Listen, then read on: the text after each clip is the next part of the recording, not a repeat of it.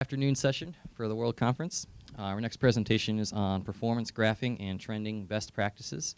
Our presenter is Matt Wall, and he is a mechanical engineer out of Boston, and he has been hacking away at Nagios Graph for about the last 2 years. So let's give Matt Wall a hand.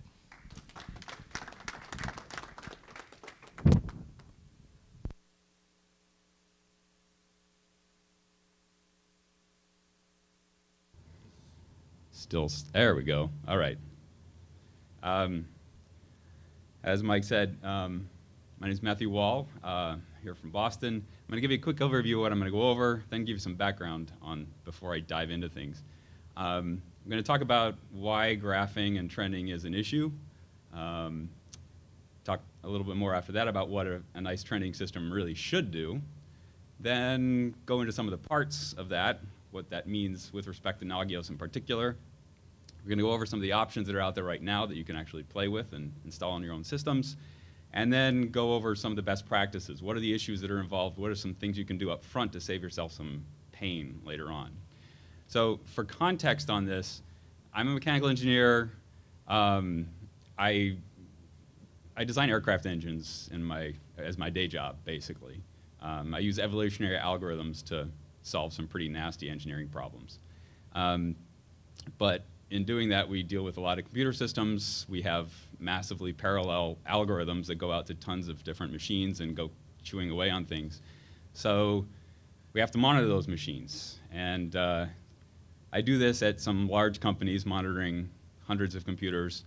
I also do this at some other installations. There's an aircraft manufacturer in the Boston area that I do some consulting for. They have a few servers in a closet, a bunch of workstations their engineers use. Also done some work with my brother, keeping some databases online for a certain BS pop star to do the ticketing systems for her concerts and so forth. I also do some monitoring of some real systems on an island off the coast of Maine. It's actually a lighthouse, and I'd be happy to talk about that with some people about water levels, pressure levels, solar system, heating water, septic system, and all that kind of thing. So when I get in, my background on all this Nagios stuff is kind of the low end. It's we do a lot of the hacking ourselves. We often have people with expert skills setting the things up, but then have to turn that over to people who have no idea what's going on. They just need to see the blinking lights and maybe the pictures to tell them what's going on. Basically, we have no budget for any of these things, so everything we do on a shoestring, whatever we can pull together. That doesn't sound common, does it? And there's a pretty high hack factor on getting things set up for us. It's okay if things don't work right out of the box. We've got people around who can get it to work and go on from there. So that's the context for this. So right up front, I'm going to tell you some of the options I'll be talking about. I'm going to come back to this later on. The four on the left are integrated within Nagios itself. The two on the right, you can do some integration, but they're more standalone tools. I'm going to be dealing more with the types of tools that you see on the left side of this rather than the ones on the right. But we'll touch on all of these so you have a feeling for what you can do. So why is this a problem? Why is graphing and trending an issue? Nagios does a great job of indicating current status. Tells you what's going on right now, what's up, what's down. But when you look at the trending built into at least Nagios core, trending consists of, well, this is when we had failures and this is when we didn't. It doesn't tell you anything about the performance data from those things. It just tells you what's up and what's down. Now, that's different from Nagios XI. It's got some graphing, it's got PMP for Nagios built into it. But Nagios core trending doesn't tell you anything about performance data. How hot did things get? What were the actual levels involved? It's just an on-off kind of thing. What were the warning critical, the states? So this is actually a problem because, like, if you're just going into a new environment and setting things up, you've got to figure out what notifications actually matter and which ones don't. And it's also helpful to know what's happening in between the notifications. You know, what happens when you close the refrigerator door? Did the light really go off? What's going on below your thresholds? For going back in time and looking at what caused the disasters, it's very useful. Are there correlations between different things? Did a bunch of things go off at the same time? And that information then is in turn useful for predicting future disasters and fending them off before they happen. So I'll give you a couple examples here to show what I mean. One I'm asked to do with temperature monitoring. This is really what got me onto Nagios in the first place. With all the systems that I've been monitoring, whether it's for clients or at some of the larger companies I work with, power has always been an issue, and we've got everything on ups because we can't our data is really important, so we've got everything on ups to try to recover and make it through dirty power and all that kind of thing. But I've had batteries burst into flames because either the battery was going bad or the controller was going bad, or we've had really dirty power, and so the voltages were just way too high for the power supply, things like that. So I've actually had things catching on fire.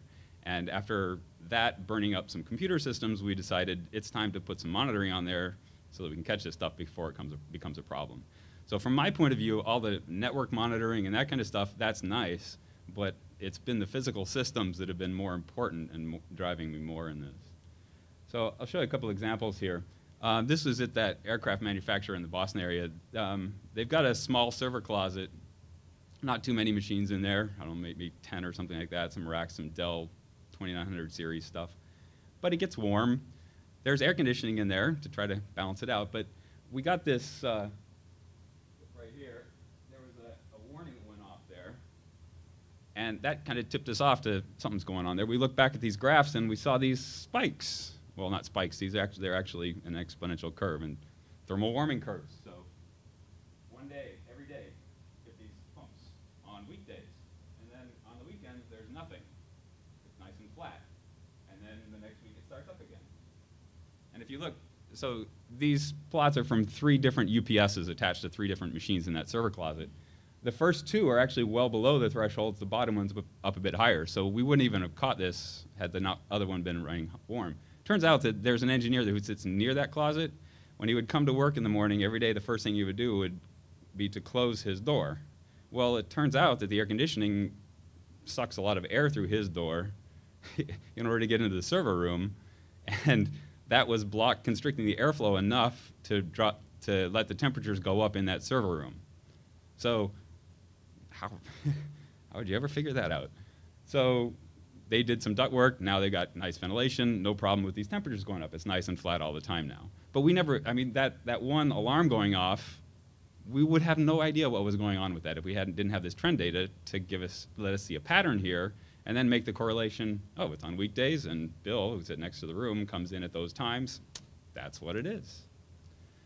Another one, they monitor software licensing there using Nagios.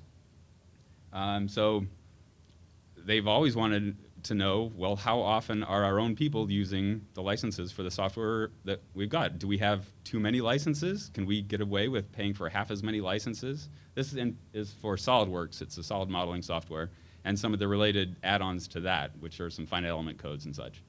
So using Nagios on this, we can actually see what the profiles are. And here, once again, you can see the daily spikes.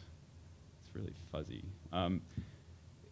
You can see the daily spikes when people come into the office and start using the software. And you can see in 2 cases, the first and third case, they're not even close to the license limits. They could actually cut in half the number of software licenses they've got and still be fine. Whereas with the second one, they're closer to the license limits there. So knowing what's going on under your thresholds really matters. It helps you make decisions.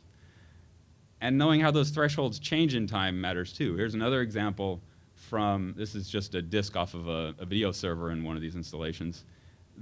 We started out with thresholds that are right up at the top near the top of the disk capacity. Then at one point in time, those thresholds were dropped a bit just to give us a more comfort zone. At first, when they were going off, it was like the disk is full and that's it. We had no buffer in which to deal with the issues. But the important point of this is, especially when you are dealing with management teams or making decisions, it's not good enough just to know what your data are. You need to know how those data change in time. You also need to know how your requirements change in time. If your thresholds have changed from the last time you did your measurements, you need to know that because that affects the decisions you make later on. So keep track of your thresholds, not just your data. And another example, more dynamic environments. This is a set of network throughput. This is a network throughput graph for a data zero. So that was basically a file server on this network. This is another client that they do a lot of distributed continuous build systems using Hudson. They've got about between 30 and 50 virtual machines that fire.